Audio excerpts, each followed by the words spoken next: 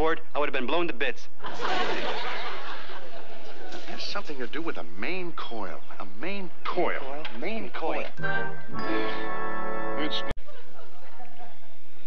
You don't have to tiptoe, Gilligan. I'm not asleep yet. Well, you better hurry, sir. That woman's going to be flying over any time. I'm doing the very best I can. I know you are, Skipper. So stop thinking about the trouble we're in. You'll never get to sleep with that on your mind.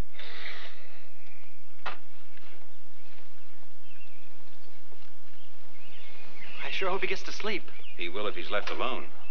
Gilligan, I want you to stand guard. Make sure nobody gets in there and disturbs the skipper. Right, nobody. And that includes you. Especially me, I'm the worst of the whole bunch. Oh, I'm gonna go and lie down. I'm beat.